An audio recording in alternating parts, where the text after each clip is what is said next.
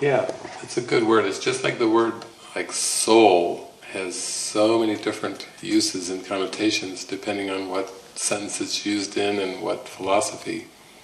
Some talk about the soul as synonymous with spirit, and others talk about it in many other ways, as if it's going through a journey, as if it has to be nurtured, and as if that it can come to this world and incarnate, and there are many definitions. It's the same with consciousness.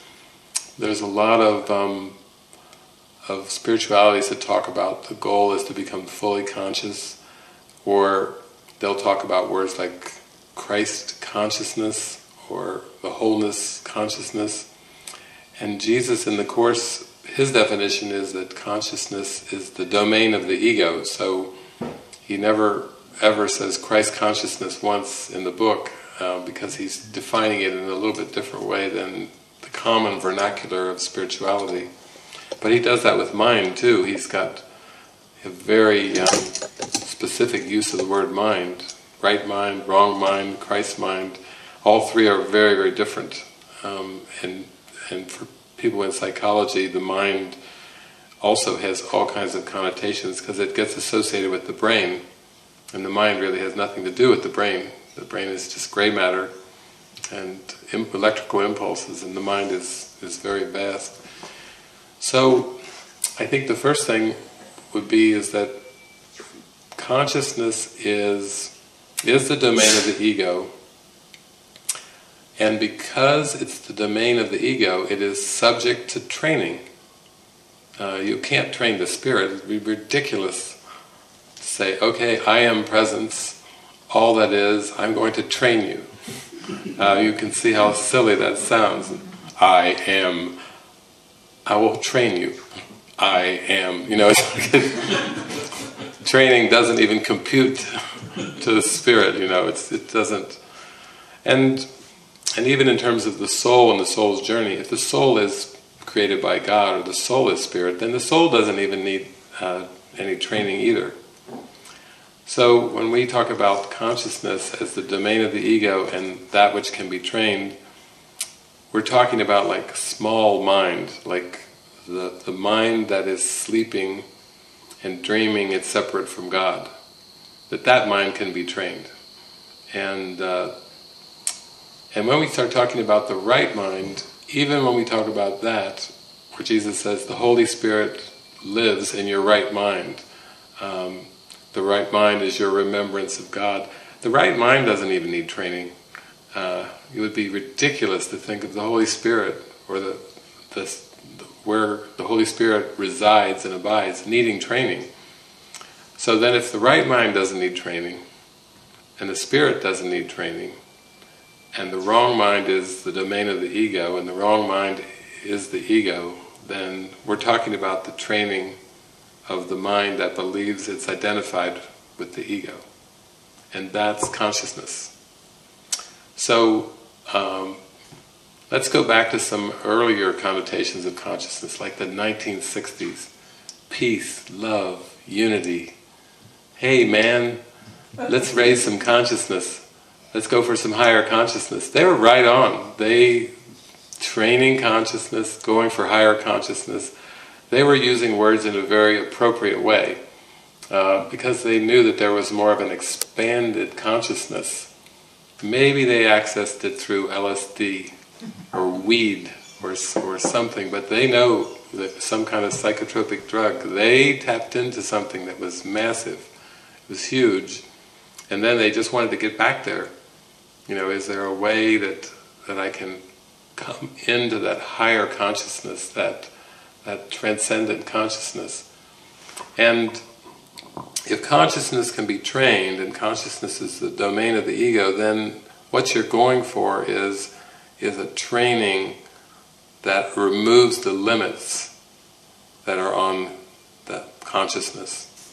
So consciousness is divided, and we have two terms for that divided consciousness. We call it being conscious and being unconscious. And unconscious is kind of like the Inception movie that you watched 3 times that you really enjoyed. It seems to have layers, and you seem to be able to go down, down, down into that subconscious. And it's like layers of sleep, layers of dreaming, where just when you think you've come out of one, and you go, wow, I'm awake, this is fantastic, you have no clue that you're just in another level, seeming level of dreaming. And if you ever saw that movie, The 13th Floor, you know, he gets kind of bewildered because he keeps coming out of these different realms, and then he starts to discover that they're all unreal. And he gets very disheartened, like, oh, what else is there?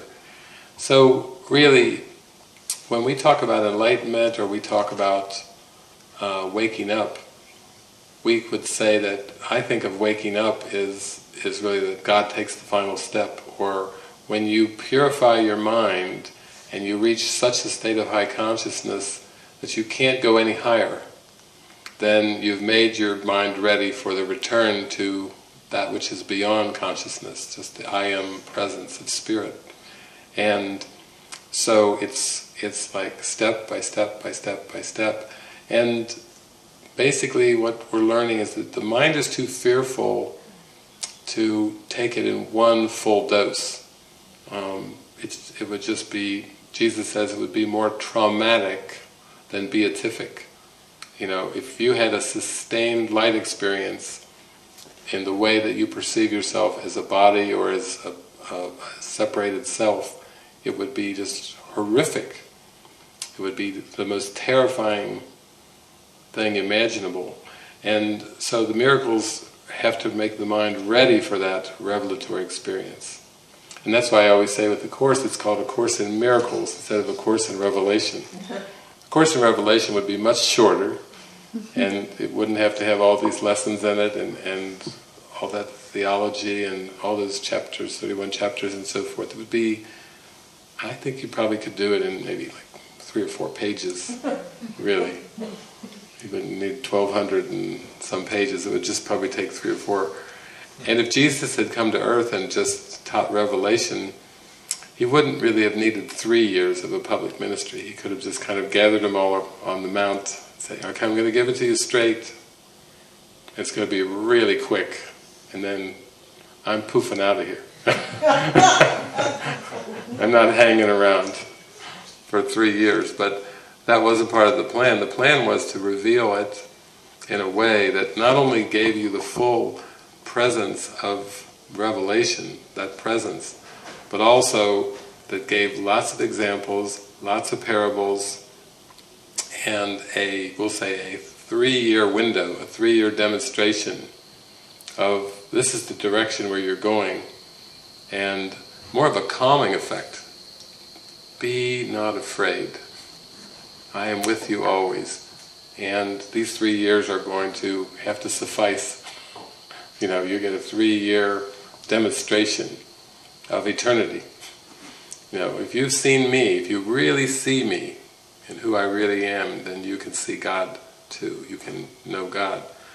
To the extent that you know me, you know God. So it was always appropriate. Before Abraham was, I am.